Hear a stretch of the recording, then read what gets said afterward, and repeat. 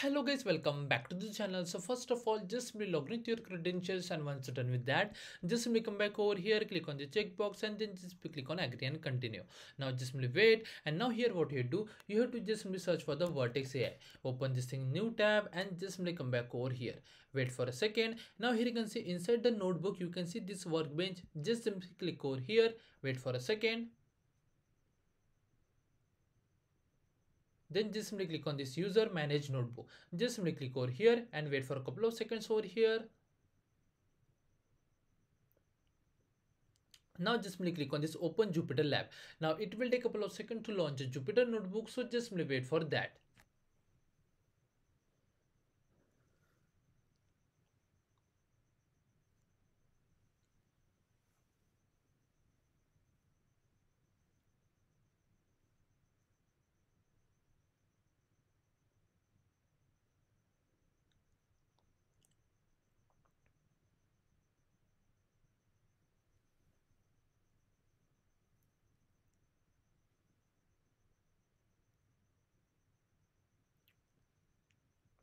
And it's finally done. Now here you can see generative AI folder. Just simply double click over here like this way, then just simply click on the Gemini folder like this way. Now here you can see function calling folder. Just simply double click over here like this way. Now here you can see this file, so just simply double click over here like this.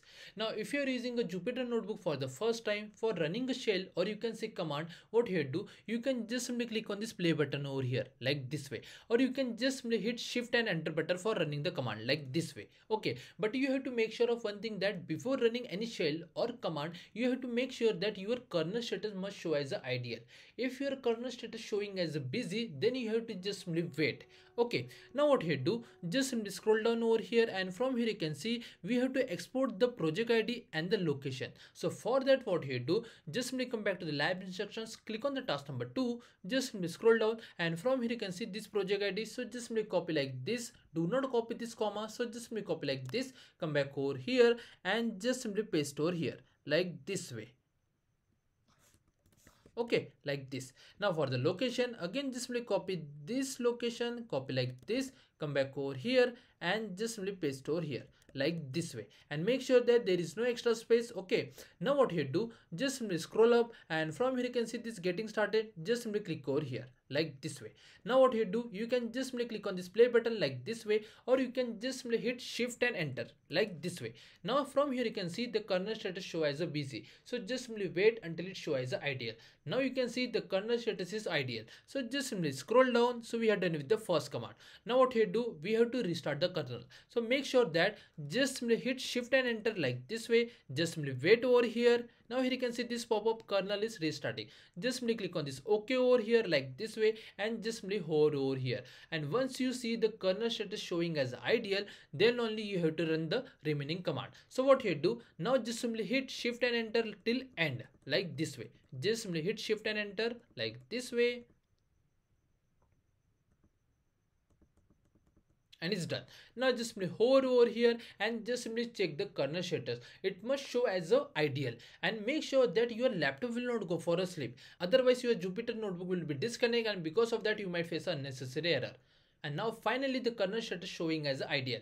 Now if you just simply come back to the lab instructions, and if you just simply click on the check my progress for each and every task, you will get a green tick over here without any issue. And if you are not able to get a green tick on your first attempt, no need to worry, wait for a couple of minutes and you will get a full score on this lab for sure. I saw most of the time on the task number 2 we didn't get a green tick on the first attempt, so no need to worry about that. Now just simply scroll down, click on this check my progress, you will get a green tick over here without any issue. Again just simply scroll down, click on this check my progress, just simply wait.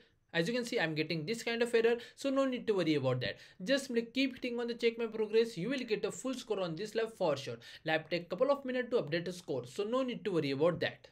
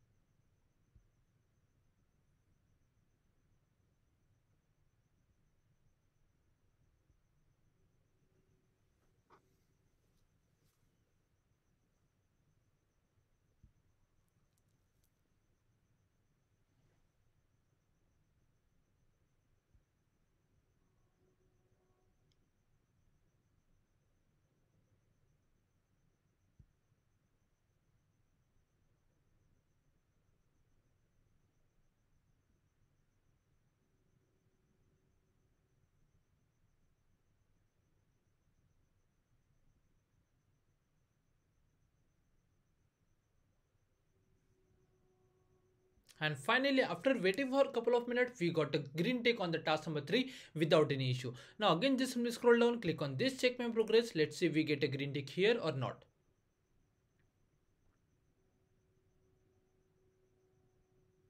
And it's done. Now again, just simply scroll down and then just simply click on this last, check my progress. And it's finally done. If you're still not able to get a green tick on the particular task, no need to worry, wait for a couple of minutes and you will get a full score on this lab for sure. And that's the way we have to complete this lab. If you still have any doubts, please do let me in the comment section. Thanks for watching and have a good day, guys.